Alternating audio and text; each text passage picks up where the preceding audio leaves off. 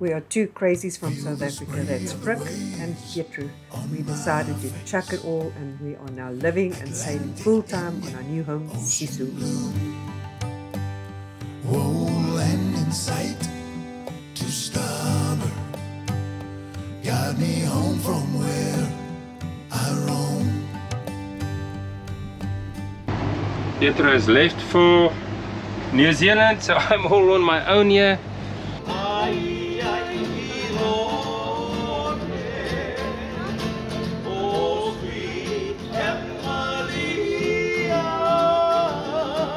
My lodgings vir die aand gewees. Net een bed opgespring, nie al twee nie. Ek is op die 10de vloer, so dis movies hoog hier af. En kyk hierdie skyscrapers. Ek het nie geweet Honolulu lyk so nie. Ek het gedag dit is tiki bars, graskits en coconut bikini tops en hula girls.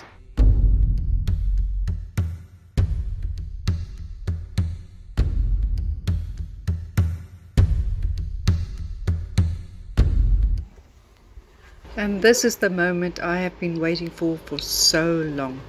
That's the one downside of sailing, is not seeing your loved ones. I haven't seen my daughter for over 2 years, since their wedding day.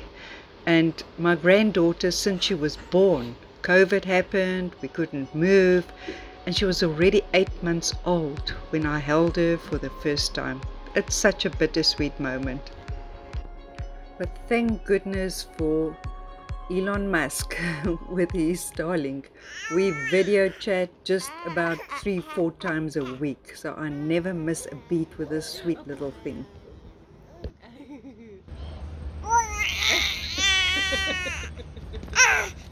So we are off to a tattoo parlor. A lot of you people have asked us what tattoos we have and where we got them and what they look like, so this would be my tattoo number 3, and I got it as a Christmas present from my kids here in New Zealand. So one of the traditional tattoos that sailors get is for every 5,000 nautical miles that you do, you get one swallow. So we've done almost 30,000, so we are actually due to get 6 swallows, but we're going to start with swallow number 1 today. Yes, I'm entering the parlor. That's Rebecca. She's going to do the artwork, and this is where it's going to take place.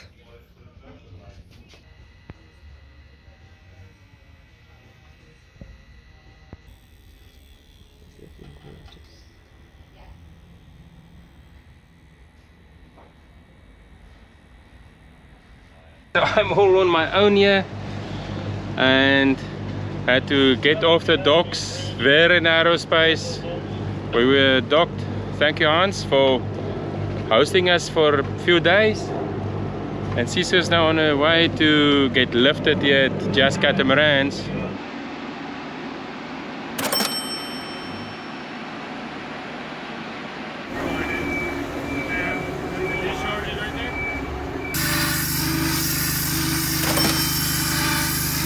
So this is my trusty car. And because I need to sleep in a hotel or someplace like that, because Sisu is out of the water and we're not allowed to stay on Sisu. These guys, that's now canaries. They put the primer over the anti-foul. Don't know why they do that. So everywhere you see, like here, it's just flaking off. Fix the bows. You can see here how they put this is now a primer on top of the gel coat, but I put this on top of that, and now this is flaking off as well, even here. So that is the original primer, and here they put primer on top of both these, and this was now done in the Canaries, and I paid for a full layer of primer. We had like this part will just be barnacles, barnacles, barnacles, So when we were in Maine, we had this damage. We hit a rock, and that rock was not on any of the charts. And it's like, it's serious. But this is a sacrificial keel, if you can see it like that. So this one, there's no, it's just fiberglass. This whole thing is just solid fiberglass. So there's no chance of water coming into the hole. You can see even after the spray there's still barnacles sticking here. These patches, they are horrible. Here's the thing. One time one of the guys, they said, why do you need a life raft? Because the catamaran, if it capsizes, it will upside down, and when it's upside down you can just basically be here on the hull. And here's the reason. This will get quite a wash with water. The waves will come over, so you need to hold on things like this, or I don't know where. This is only 2 places, and you only need one small one like this, only one like this, that will just shred you up. So the job begins. While these guys are busy here, we're also looking at the sail drive, and this one looks a little bit bottom. It seems like you really have to do the sail drive at least once a year. But the problem is we didn't get holed out since the Canaries. So the seals are taking a big hammering. I will definitely need to find a way of getting the seals replaced once a year. So the bobstays, you can see there's some cracks, because this is holding up the peak, which is also holding up the big sail. So the code D is going that way, is pushing onto that one that way, and that one is pushing this. But also what happens is the waves will hit here very hard, coming from that side, coming in, and it hit this side a lot. So if the bobstays are under tension, not because of the sail, just because of the bobstay sitting here, then that side is getting hit quite hard. So you can see. So we're going to strengthen that. I already strengthened it in the Canaries, but it was not doing the thing that it's supposed to do. So I was thinking of putting a bar on the inside and then glass it in, so that there's a big long thing that can help with the pressure and the forces that's working on the valve. So it's all just curtained.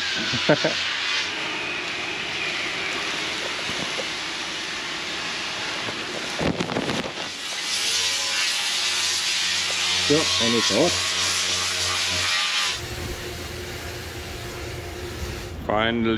Finally, we are making progress. Check here. Yeah, I'm working his plantation, okay? Hey, one thing, if you make money with the video, you have to share, okay? That will be like $7. I can give you now $7. I'll show you. So Sisu have new bottom paint. Looks so smooth and shiny. And also we put some. We also cleaned the prop. Got new zincs, and also anti-foul on this SD drive.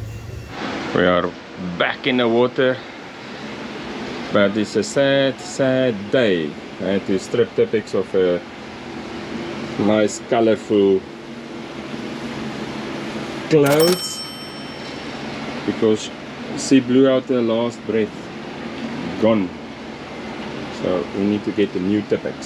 So you may ask why, what happened to Tipex? Well, it's just the glue. Look at this. You can You can remove the, just like the glue just doesn't work anymore.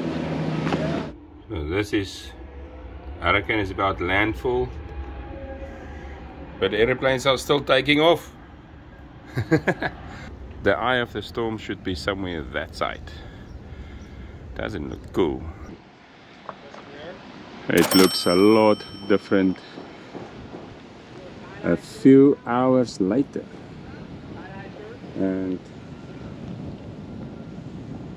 got the main lassoed up, or the sail cover, and that's about it. This one stayed on. I see some of the guys brought their head sails down, but most of the guys still have their head sails up.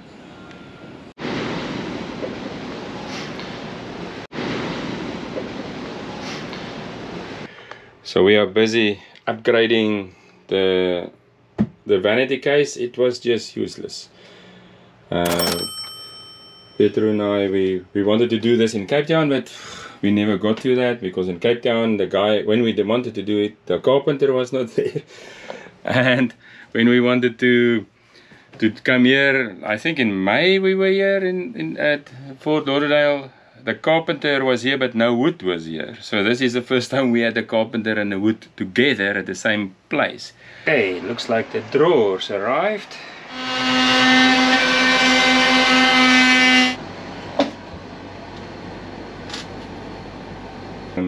And in the other places we want to put this nav station. I know you guys want me to do paper charts, but I am not doing paper charts. So we're also putting in 6 drawers here. So it arrived, not sure where's that one going? Down or up here? Ah, so we've got a new nav station.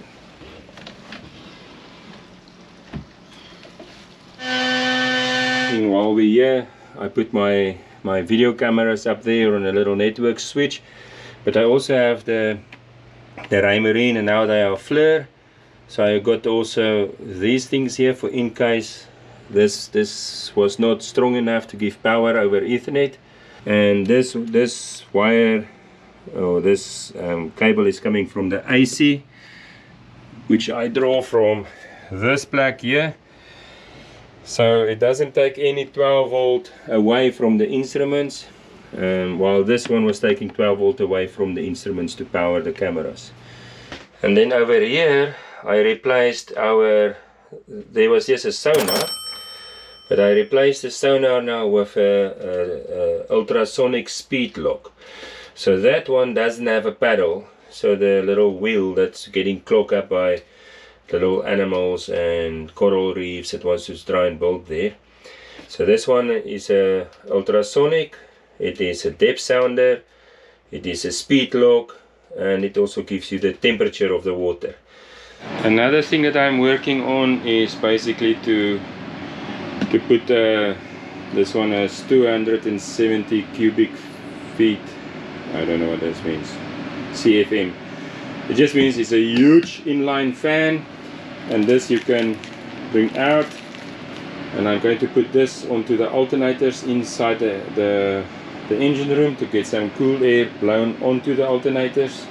With regards to stainless steel work, our life raft is mounted here, but this bracket was moving quite a lot, especially if Tipex is banging against the life raft. So we put something here, and it looks pretty okay. It looks pretty decent. I'm not so happy with the welds. I think the guys in South Africa is making a way better weld than this. And then something that we wanted to do for a long while, so we asked the guys to put a line in here, but I only had to weld these things. Also again, the welding is, well, the welding is what it is. So this line here was below here on this side here, but the dive rack is taking that, so we just basically wanted to use this line, so we just added 2 little things here, and so this is now our like a washing line, like these guys here. And then maybe one final thing, we added a pipe here, that's also welded here, and this is what Pietro made. So Pietro made this, so we can put now the cameras in here, the binoculars in here, the headsets in here, the cell phones in here, a torch in here. I have no idea what that is. But anyway, it's a nice handy thing that while we're on long passages we can put all the stuff in there and we can keep it there for when we want to use them. Because they normally lie somewhere here. It's just getting a very big mess. The last thing about the stainless steel was that we removed now the wind gens, the poles, but I left a little piece there so that if we need to use it maybe for the Starlink, then I can still use that one. That one is capped off, but I can still put a bracket around it if I want to put something like a cell phone booster or a Wi-Fi booster on there. Another thing that we're upgrading is the alternators. The new alternators that is over there. You can see the wires somewhere there going to the regulator and the controller over there. It was too thin according to me, so we got it rewired. It's now much thicker, upgraded one size, and there's no connections in between. So these are the alternators, and this is the wires that I'm talking about. So they're 1 gauge bigger, so they mounted it as well inside. You cannot just undo this, they mold it inside here, so we have to send it into someone that can actually do the wire from inside there. Then there's one continuous wire, and these wires just goes into here, so no connections in between.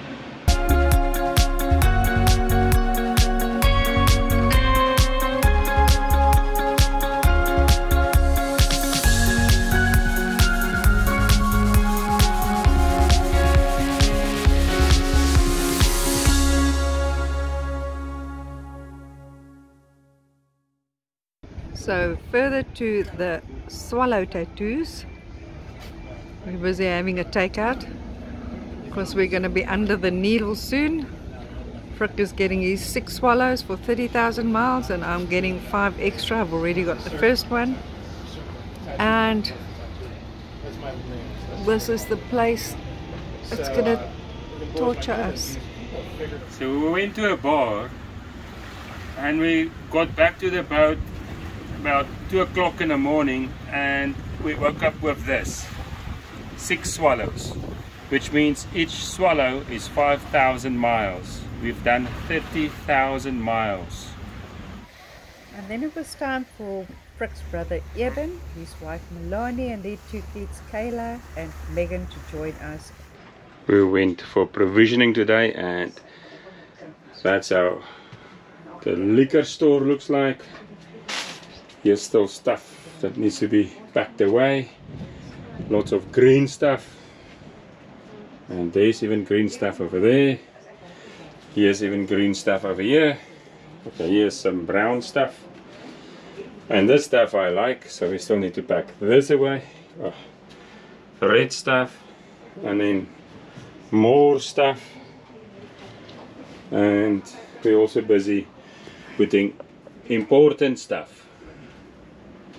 So, and here's some other stuff. It's a lot of stuff for 60 days, 6 people. I'm sure we're going to work through this. And here we go to the Bahamas again. Sisu has been in for upgrades and repairs, and I went to New Zealand to visit my grandchild, and Frik was here to oversee everything. But it's been almost 6 weeks since we've seen the big ocean, so we are so looking forward to it. And it's a calm day, so I don't think there's going to be much sailing, unfortunately, but the blue water is calling. Goodbye Fort Lauderdale. And the captain's got a happy smile on his face. been 6 weeks, eh? It's been 6 weeks since we saw the ocean, the big ocean. Yeah. It looks like very calm. Kitties is sleeping, they are sleeping. But we have a lot of wind here. And there's a squall coming or going past us now. So it's pretty rough if you think of the wind. But not too much shaking here in the middle of the Gulf Stream. We have the wind opposing the Gulf Stream. So for us it's still more or less calm, right? This side is the sun and the sunshine of my life. So now the sea state is not too bad, but I would not like to be completely beach or going into this. So we are lucky that we're going kind of like downstream towards Bimini. We are on reef 2. So Sisu is on reef 2. The sun is still out. And this one is about to get reefed, but look between the sails over there and look at the sea state. Or not the sea, but the white caps. The white caps on the sea. That means lots of wind is coming. We're actually in the lots of wind now.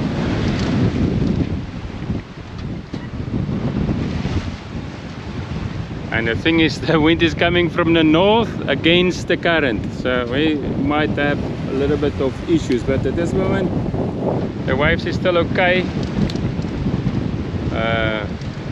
It's not getting too high yet, so hopefully the squall is past by the time the waves want to stand up.